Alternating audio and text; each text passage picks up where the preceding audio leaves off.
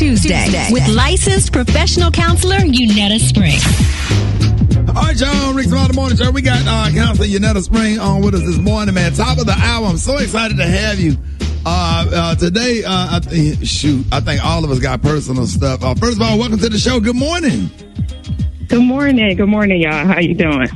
We good. Well, I don't know if I'm good. I got some.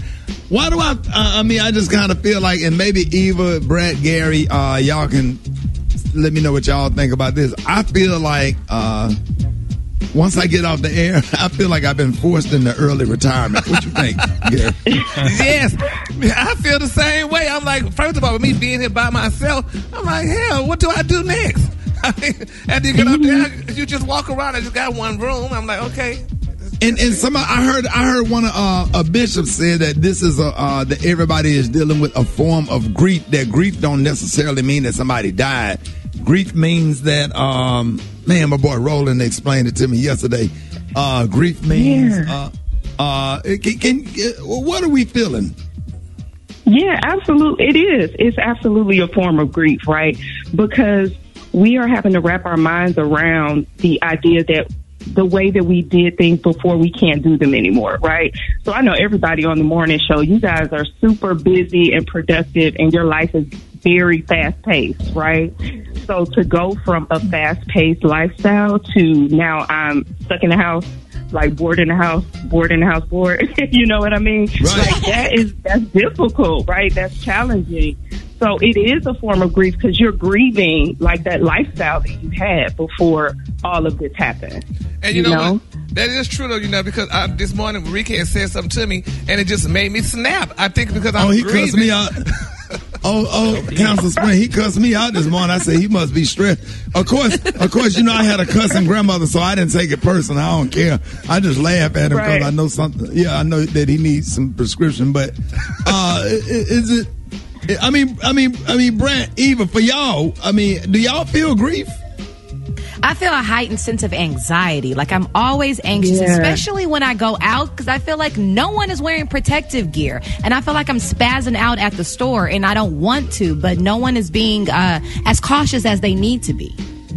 Right. Yes. And you just want to know what's next and what does the future hold. And it's like, when are things going to get back to normal? And is this the new normal? It's not going to ever be like it used to be. We're not going to be able to just walk around and do things without wearing a mask or having fear of catching something. Like, because after Corona, something else is going to come. Like, it's something, where's this stuff coming from? And how did Lysol know about the coronavirus before anybody else did? Well, I can answer that. I mean, yeah, this strand of the coronavirus. The coronavirus has been Corona has been around for a while, but it's just this particular strand of it. Yeah, so it's been around for a while. Well, but did the nail techs know about this? Because they've been wearing masks all the time, and we just started wearing them. I mean, did they know? That's the dust. That's the dust. Vapors. The vapors from the chemicals they use, Gary. Oh, right. And we're just trying to figure out, like, who knew about this before? Why didn't we get a warning? So I think with, anxiety is like that future mindset, right? So if you're feeling very anxious, more than likely, your mind is in the future trying to figure out what's going to happen. When will this end? And that's something we don't have an answer to, right? So the best way to handle that is just to be as present as possible, right? And when I say present, focused on what I can do now, right? I get you, Eva, in terms of going to the store, because some people feel like because I'm tired of Corona is over, and that's not the reality of the situation. Well, I think because a lot of the states reopened, a lot of people just feel like the states open so we can just walk around. Right. What was that you said yesterday? You said we think Corona is over, Council Spring. You said what yesterday you said? Because we're tired of it.